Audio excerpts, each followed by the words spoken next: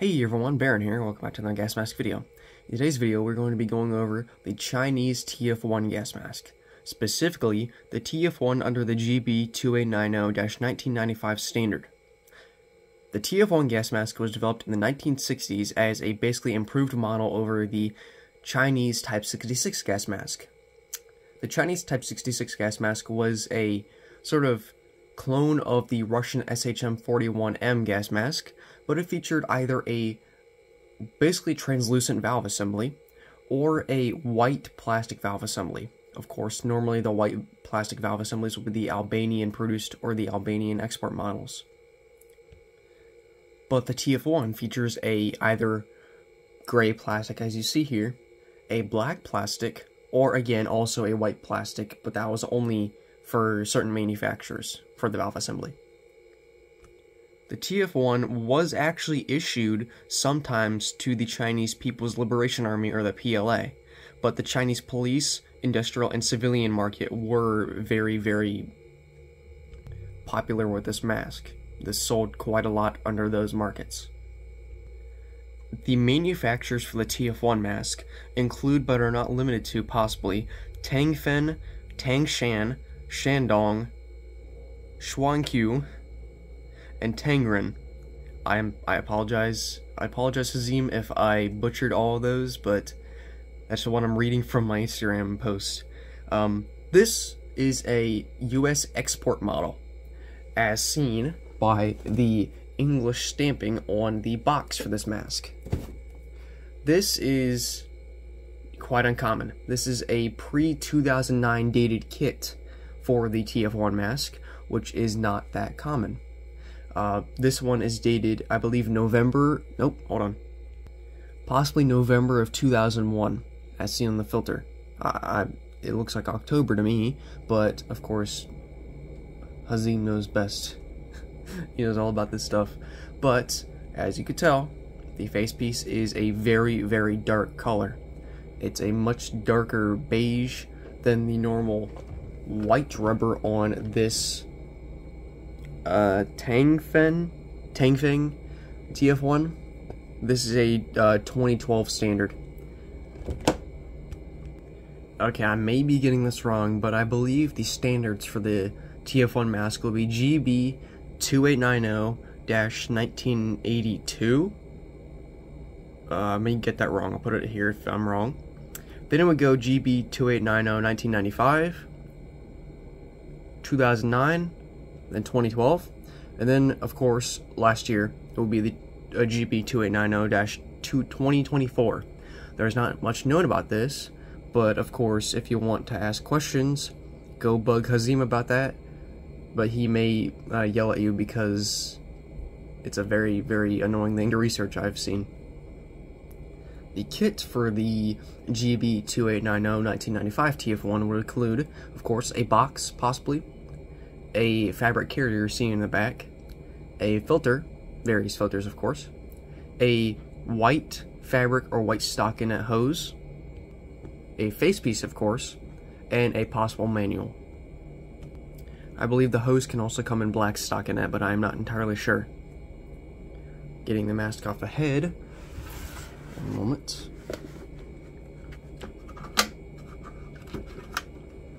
There we go. We could see this mask is a little dirty. I'm not entirely sure what this stuff is, this black stuff. As you can tell, the lenses are much larger in diameter to the SHM series masks, due to the fact that the Chinese possibly needed bigger vision for their squinty eyes. Sorry. The valve assembly is sort of identical, other than the one on the 1995 standard being much darker. Also, the one on the 1995 standard, the crimp is a gold color, whereas the one on the 2012 standard is a more metallic color. And the O-ring on the 95 is a black O-ring, and the one on the 2012 is gray. You can also tell that the these little discs inside are different. There's a little dot right in there to hold in that disc in there, and the one in here there is not. this one is a size 3 and has a much different size stamp to the 2012 standard, because this one is much more low quality and is stamped not very well. And this one is stamped right in there. It's pretty well. I really like this one. It's a very, very solid mask. Let me pull the hood over a little bit just to show you the interior. The GB2890 1995 is a very solid mask. I'm very glad to own this. If Hazim ever wants this, of course I told him he could have it. I don't research this kind of stuff. You can see the molding right in there. And as you can tell, the TF-1 has no way to add optical inserts. Or, not optical inserts, I apologize. Anti-fogging inserts. They have no way to add anti-fogging inserts, to my knowledge. So, you can tell in here, the 2890 2012 is much more flexible than the 1995.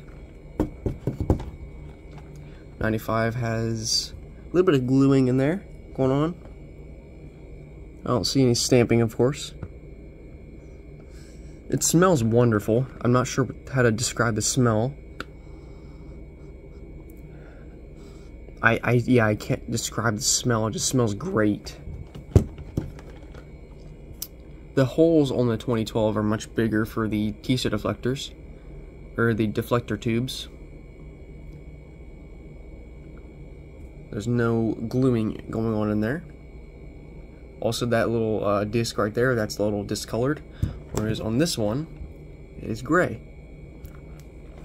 It's kind of weird. Let's move these to the side really quickly so I can show you the canister. These would come with a plethora of canisters. I believe, actually, the later ones would come with a plethora of canisters. The 2890 1995 ones would usually come with these green ones. This one, it says 583G, TF-1-IL possibly, 2001, 10. That would normally mean October of 2001, but I'm not sure. The bottom, very, very bloomed little thing right there. The string around it. Then on the top you see the screw. I'm not going to take that off, obviously. This is completely factory sealed. There is no holes or anything in it, so it may work. Who knows? Oh, never mind. There's a hole right there. Dang it. Then we have the stockinette hose.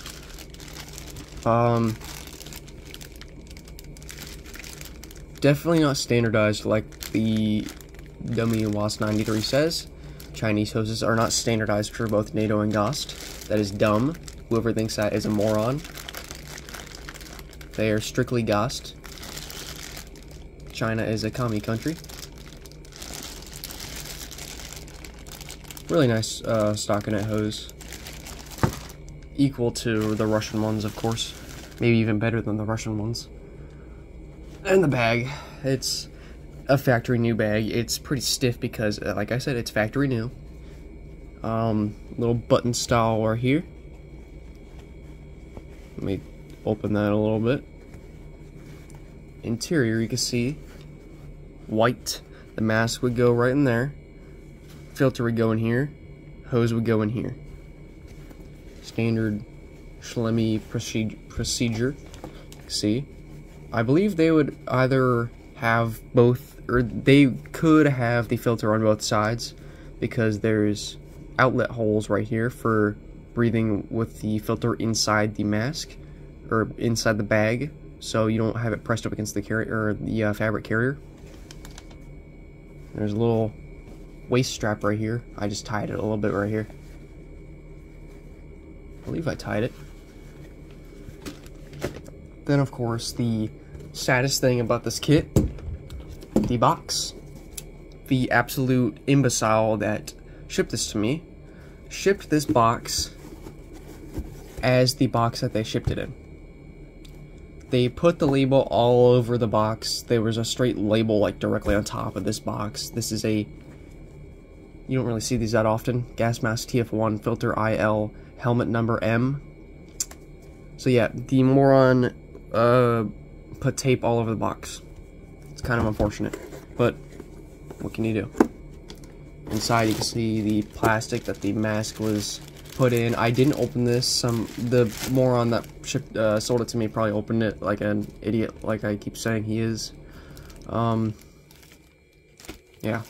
Don't open sealed masks, guys. If they're an M9, if they're like a regular, not lefty M9, you can open it. It doesn't matter. But not something like this. Don't open it. Leave it sealed. It keeps it nice. But yeah, that's about it for this video. I didn't really have much to go over because I don't have a lot of information on these masks because I'm not an expert. That would be Muhammad Hazim, or yeah, just Hazim. I'm not entirely sure what he goes by on anything else. But yeah, thank you to him for the information about the GB standards and of course a little bit of the TF-1 history. That's about it for this video. Hopefully I'll be going over some other masks today. Oh, like I said, unknown manufacturer. That one on the left, the 2012, definitely TangFeng. No clue what who this was made by. Could have been made by TangFeng, TangShan, ShanDong, Shuangqiu, Tangren.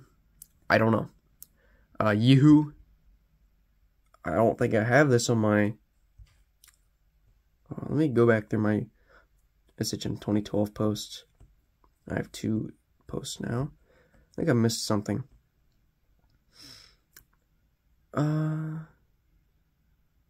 That's weird. I missed Yihu.